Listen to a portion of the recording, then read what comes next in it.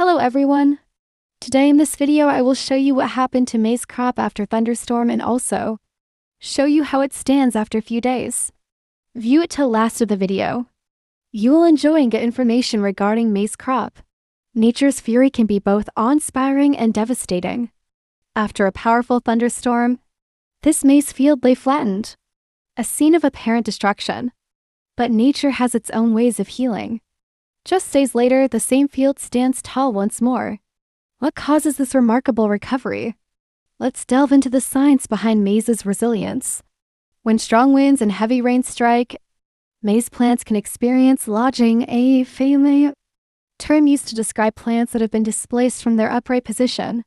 Lodging can be categorized into two types: stalk lodging, where the stem breaks, and root lodging, where the plant is uprooted or tilted due to root displacement.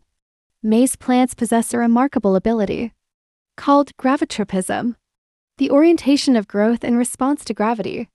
When displaced, specialized cells in the plant detect the change, prompting growth hormones like auxins to redistribute, encouraging the plant to bend back towards an upright position.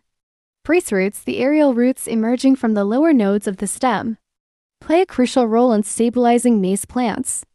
After lodging, these roots can grow into the soil, providing additional support and aiding in the plant's recovery. Maize stems are designed with flexibility, allowing them to bend without breaking. The nodes, the joints between stem segments, can adjust their angles, facilitating the plant's return to an upright position. Visible signs of recovery appear as stems start to bend upwards. Brace roots may begin to develop more rapidly, anchoring the plant more securely. Over the next few days, the plant continues to straighten, and new supportive tissues develop, ensuring stability and continued growth. Research indicates that maize's ability to recover from lodging is influenced by the growth stage at which lodging occurs. Recovery is more successful when lodging happens during the vegetative stages compared to the reproductive stages. Certain maize hybrids have been bred for improved lodging resistance, featuring stronger stalks and more robust root systems. These genetic traits enhance the plant's ability to withstand and recover from environmental stresses. Farmers can adopt practices such as optimal planting densities, proper fertilization, and timely irrigation to promote strong plant structures. We apply gibberellic acid suddenly after thunderstorm as it helps in growth. After a storm, assessing the extent of lodging is crucial.